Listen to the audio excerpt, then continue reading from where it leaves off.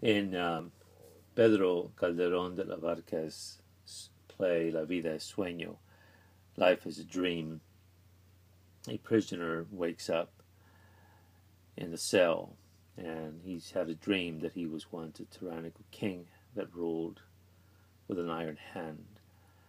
He's able to dismiss this as just a dream, but one thing that he can't let go is that in the dream he loved a woman very much.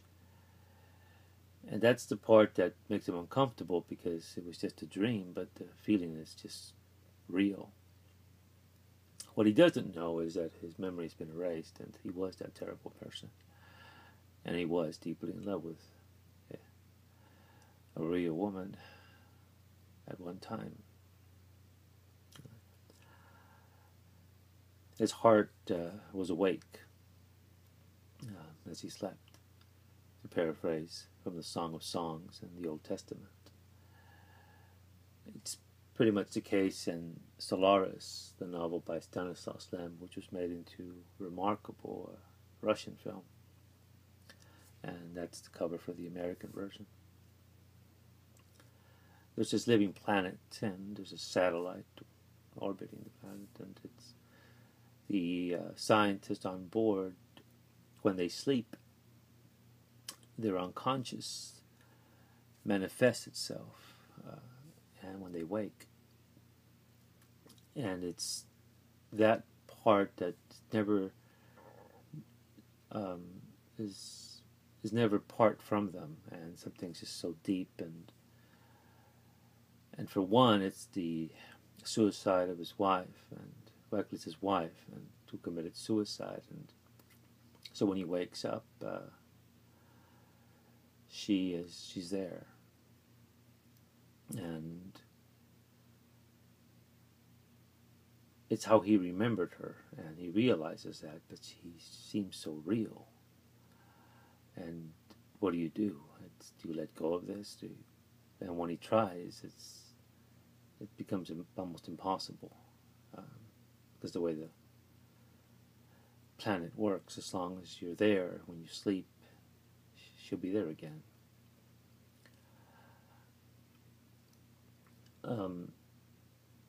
Dreams are something that Jorge Luis Borges was fascinated by, as was Quevedo. Los sueños, the dreams. And the symbolist poets from the 1890s, like Gustav Klimt. And there's something about artwork and also in comics that you're able to express it in a way where that part of the imagination is able to manifest itself. And there are people who can do it, who have the talent or the skill or the brilliance, and in some cases the genius to do it. And in comics you have, for example, Vittorio Giordino's Little Ego, about a young woman's sexual dreams, and when she wakes up, she's on her bed and she wants to have a conversation with a therapist afterwards. They've been brilliantly done by Guido Kripax's Valentina. And in the same tradition was the great American artist Winsor McCay, whose Little Nemo was an influence on Giordino and Kripax and numerous other writers and artists. And Fantagraphics produced these, I think it's from the late 80s.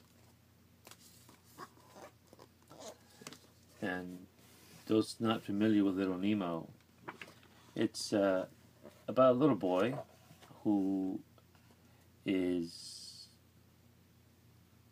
summoned to a place called Slumberland by a man named King Morpheus, who wants a playmate for his daughter, the princess. And Little Nemo visits this place. And at the end of every strip, he wakes up. But the dreams continue when he goes back to sleep, where he left off. And Fantagraphics produced these. They're really well done. The print is rather small, but the artwork is quite fascinating. That's mainly why you look at Little Nemo. They were produced turn of the century, published in New York paper. I think they come out every Sunday. The work is astounding. It continues to impress me. My collection is incomplete. And the reason I'm doing this video is because a new collection has been published, and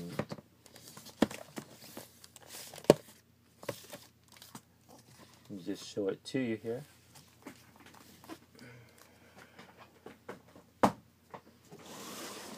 It's this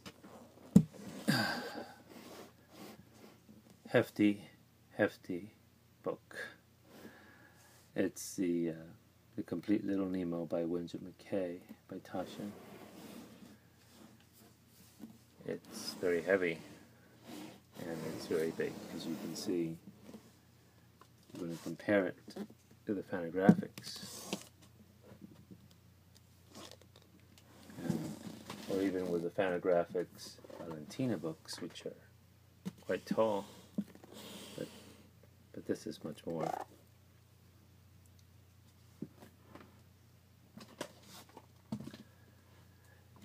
It's, before I get to some parts, let's see. There we go. It collects the series from 1905 to 1909. It's just absolutely beautiful. The print is still small, but it's more readable than the Fantagraphics for those of us whose eyes aren't what they used to be. But the colors, the creativity, everything about this is just astounding to me whenever I see it. It's just a remarkable piece of work, what McCay did. And he was very much influenced, I think, generations of artists and writers. And we'll go into that in just a moment. But there's nothing quite like this. And I think and these comic strips were read by adults because they were published in the newspaper. And mainly it was mostly for an adult audience. I think at one point, pretty much like fairy tales were pretty much for adults, not for children. But I think this is the way to read these comic strips. I think how the newspapers used to be about 100 years ago. But one of the great treats of this is that although the book is about right under 400 pages, the first 140 pages are a biography of McCay and his times.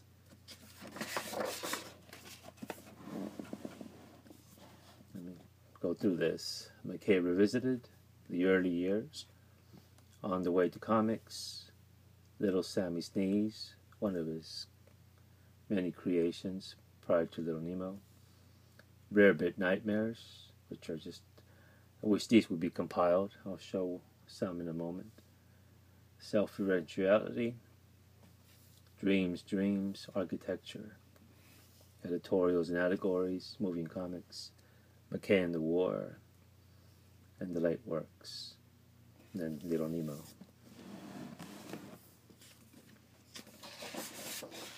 So it begins with, there's McCay, and the large type, it emphasizes the Hearst newspapers, after William Randolph Hearst, who produced many sensationalist newspapers and was the inspiration for Orson Welles' film Citizen Kane, and eventually very sensationalist headlines. But that's how much of this is. You get a biography of him. His family was from Canada. They moved to Michigan.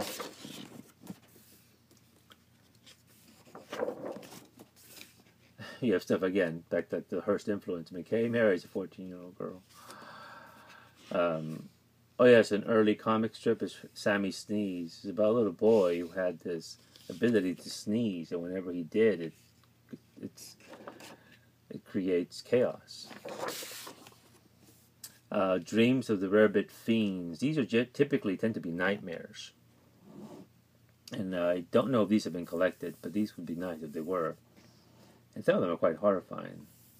But typically they end with a man or the woman waking up from the dream and complaining that it was something they ate, which reminds me of my college psychology professor who one day pretty much shocked the class when at the end someone asked her something about why do we have certain dreams, and she says, depends what you ate the night before. I've liked to tease over the years my friends who became psychologists or counselors, and saying that much of their craft is based on what restaurant their clients ate at, or their patients ate at. They don't seem to like that very much. From McCay's times, you have, that you can see, there's the Elephant Man, as he came to be known. But basically, there's this fascination with, I guess, with freaks or with strange things, and basically the precursor to reality shows, like that, which are dominant now. And of course, now we have, as a result, a reality show president. And let's see, you have more here, more of the artwork here, and there's more of dreams of. Oh, this is wonderful.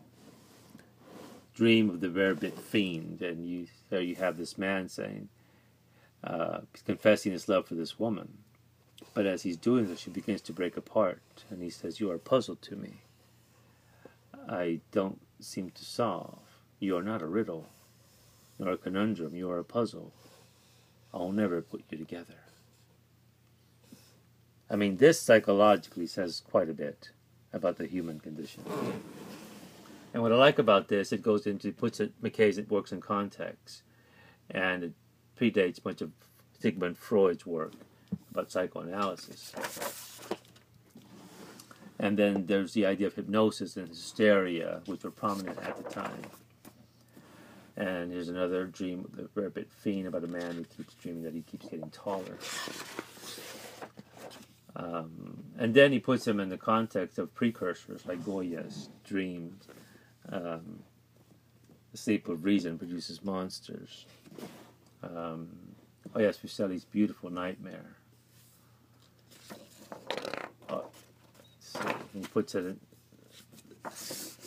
and there's also the early films, or talkies as they called them back then. And he puts them as the industrialist tradition, and we certainly early moves of surrealism, and then there's a reference there to Terry Gilliam's Brazil, something more modern. And this is another horrifying story about a man who is having this dream that the devil is upset with him because he stole his pitchfork, which he did not, and then he just tortures him, as you can see. I mean, before Gaiman did Sandman, I mean, some of these things are definitely in the Gaiman tradition. I'm pretty sure that Neil is familiar with Nemo, since Gaiman is very literary and just reads and absorbs just about everything. Let's see. Again, there's just this massive amount of information in this book. And much of it is the history of the United States in the early 20th century, prior to the Great Depression and prior to the eve of the First World War. The eve of the talkies, or films, silent films. Let's see, I'm ahead here. I know he helped one of the early animated films he made had to do with Lusitania, the sinking of Lusitania. There we go. If I'm correct, his son was in the First World War, as was, I think, his brother-in-law. And some of the cartoon propaganda work he produced for the Americans.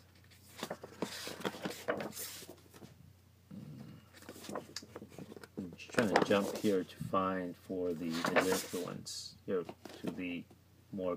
Oh, I think this is it. This is now we get into his influence into the popular culture, influence on Disney.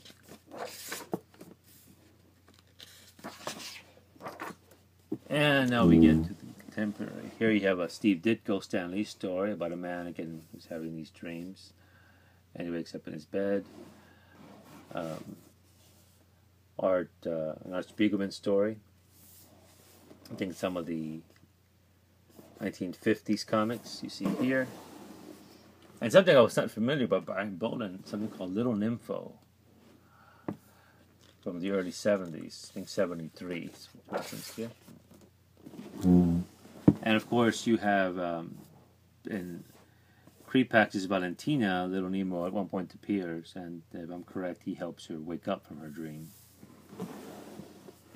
Mobius. And there was a movie made, and I was not aware about. And this is something, Rare Bit Fiends, which I think are the dreams of Rick Veitch. And he put this comic together. I'm not familiar with it.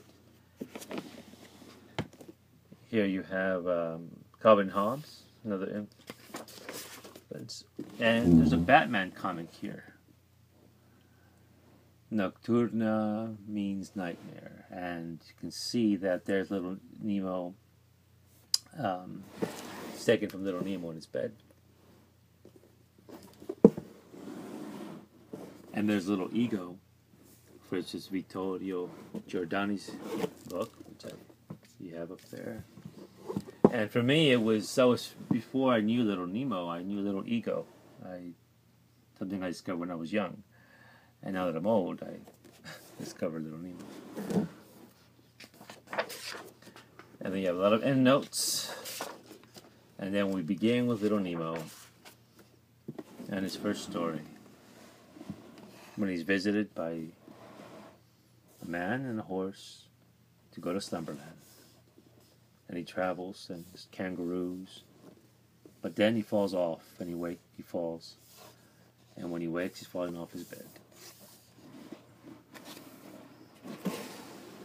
But then he wakes the next day, he has another dream. And he travels to this place with mushrooms. But when he touches them, they all collapse.